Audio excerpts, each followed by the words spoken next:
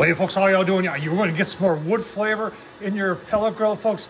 Yeah, I'm going to show you how today, but I'm not going to show you how to do it like this. So I'm going to show you something pretty cool here, folks. And it's been around for a while, and I've used it on and off through the years. I've had it for a couple years. And I tell you what, you don't have to go out and buy some fancy schmancy new pellet grill that's got some basket on top of there. All you need to do is buy one accessory from one company, and that's right. You can put those wood chunks in there, and you can be making more smoke, getting more rich wood flavor out of a pellet grill. Simple to do. I'll show you how. All right, let's take a look at it online because everybody always wants to see smokedaddyinc.com, folks. That's where you go for it. It's called the Heavy D. And you can see it's $100 to $115. They have the one you're saying, well, which one do I get? You got to measure them. You see you've got the dimensions right there. But the more expensive one, I believe, fits for the Pit Boss. Yeah, you can see it's $99 for the standard one. And then if you go to there for Pit Boss, and that's the one that's $114. But if you take a look at the thickness of this thing, let's just take a look at the thickness on here. 10 gauge. Yeah, that's pretty thick still. This thing's got some weight to it. So not only are you able to then burn sticks, splits on your pellet grill, but you also got yourself a heavy duty fire tamer, because you don't have to use this just with wood in there. You can just use it without. In fact, I'm going to show you something else. So you want to get a little bit more moisture into your meat or something like that? Take these are from Charbroil, and they slide right in. You fill those up with water or say juice or beer or something like that. Give it a little flavor to it. So not only can you burn, additional wood on here, but you can add additional moisture into your cook. Like I said, multifunctional. So I have not run my Pellet Pro vertical in a long while. So we're going to take advantage of it today, and we're going to fire up and put 2 wood chunks, 1 on each side.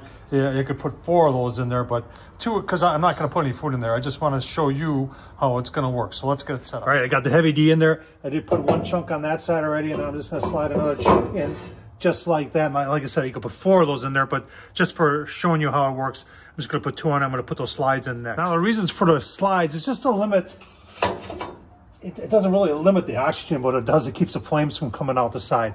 So it gives you more of the, some more smoke. And what's going to start it is the pellet grill itself.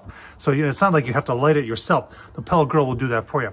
Let's get her fired up. And I'll leave the shelves out so we can take a look occasionally at what's going on. So there are other ways from Smoke Daddy of making fire. This is one of the original things there. This is like a cold smoker, fits on the outside of your grill. And I've done some videos on this. I'll put one down below in the description. Anyway, what you do is you put 1 chunk of charcoal in there, you light it from the bottom, and there's a screen in there. And once it's going, and like I said, this connects to the side of your pellet grill just like this. And then there's a screen there, you put the wood chunks in there, and then it uses, believe it or not, it uses like a little air pump from like an aquarium, and it blows the smoke into your grill. So if you want a cold smoke or something like that, check out Smoke Daddy, folks. Look for a look there. Yeah, I'm gonna burn my iPad here. Okay, let's close her up and give you a couple. I'll leave you a review of this grill. I'll tell you what, if you're looking for something with a lot of room, double insulated, reverse flow for about half of it. The smoke goes around and comes back out over there.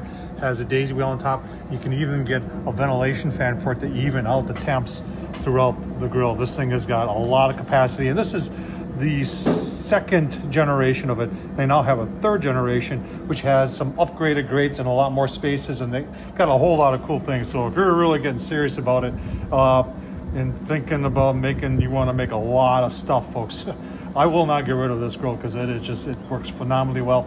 And when I need that grill to do a lot of stuff, a lot of smoke, this is it. All right, got the PID from Pellet Pro set at 225, reading 220. I just want to show you the gauges here.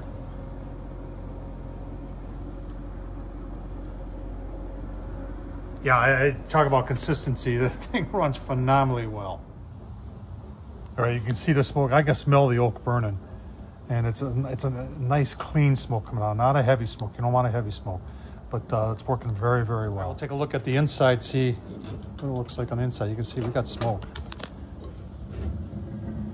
Oh yeah, smoking real nice, really nice. You can actually see down there, you can see some of it burning. Now you can see a reflection of some of it burning. So you know it is working. But the advantage of something like this is even when you turn it up, I got it set at 325 right now, you see my gauges,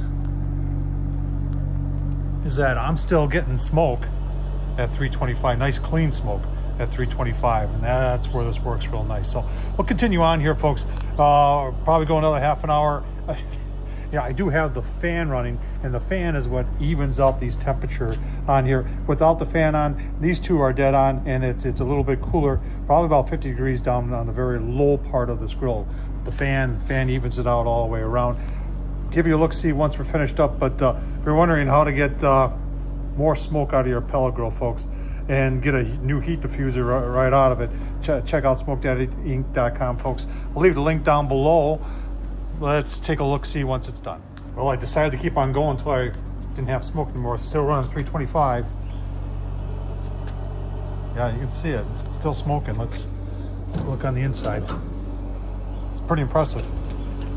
That's just two chunks of oak in there. Oh yeah. Oh yeah. Very nice. Does it work?